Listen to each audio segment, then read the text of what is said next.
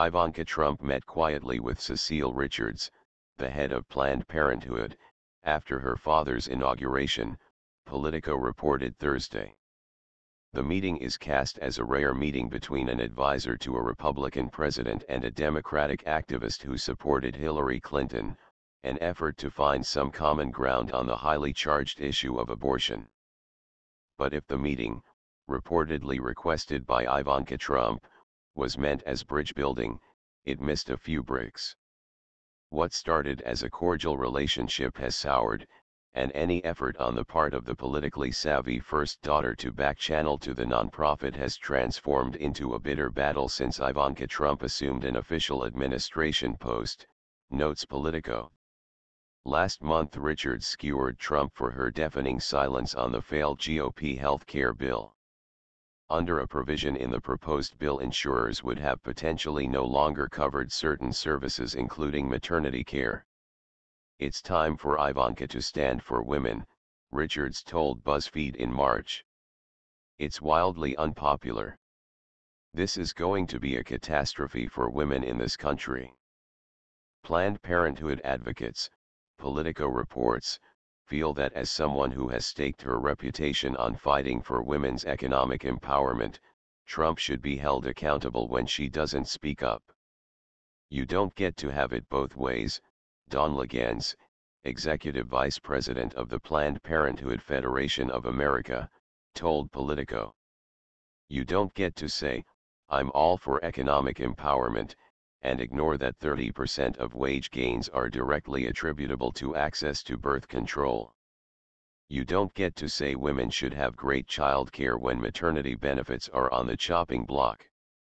Some people seemed unimpressed, to the point of anger, at news of the meeting between Trump and Richards.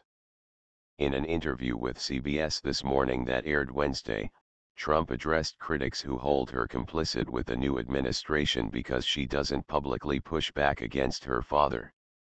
"She takes arrows from all corners," some Republicans cast her as a Democrat in expensive sheep's clothing. People close to Trump say the criticism is unreasonable because even if she were to insert herself publicly into the messy fight over Planned Parenthood funding, she couldn't change minds in a Republican House and Senate.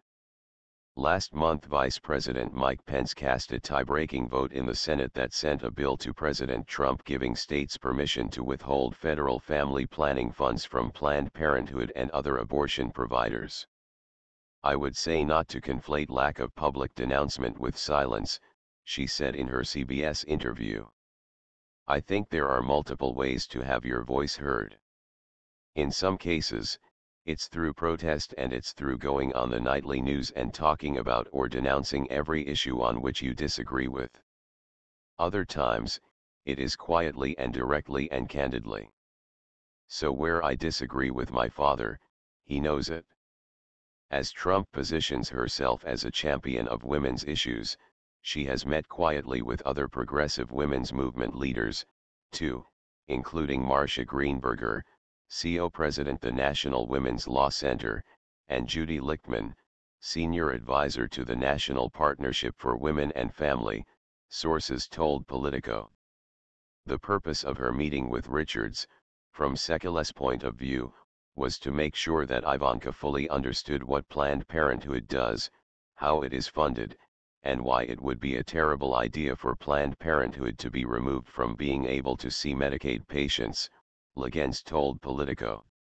"The main thing that Cecile Richards was doing was explaining that the money doesn't actually go to abortions, we get reimbursed the same way a hospital does. We were clearing up misinformation about how this works." Defending her strategy to CBS, Trump said speaking out on issues she doesn't think she can win is not effective. "I'll take hits from some critics who say that I should take to the street," she said. "And then other people will, in the long term, respect where I get to.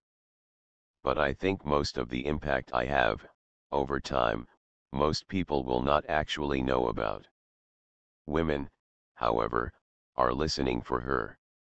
At the Women in the World conference in New York City on Thursday, Actress Scarlett Johansson blasted Trump's behind-the-scenes strategy as cowardly. Johansson recently played her in a Saturday Night Live skit about a fake perfume called Complicit. In a discussion Thursday described as breaking up the boys' club, Johansson called Trump's CBS interview baffling. "It's such an old-fashioned concept," Johansson said. "Powerful women often get concerned with this idea that they're going to be seen in this unforgiving light. Screw that. It's so old-fashioned, it's so uninspired and actually really cowardly. And I was so disappointed by that interview she gave yesterday. She said Trump is wasting a potentially influential position of power.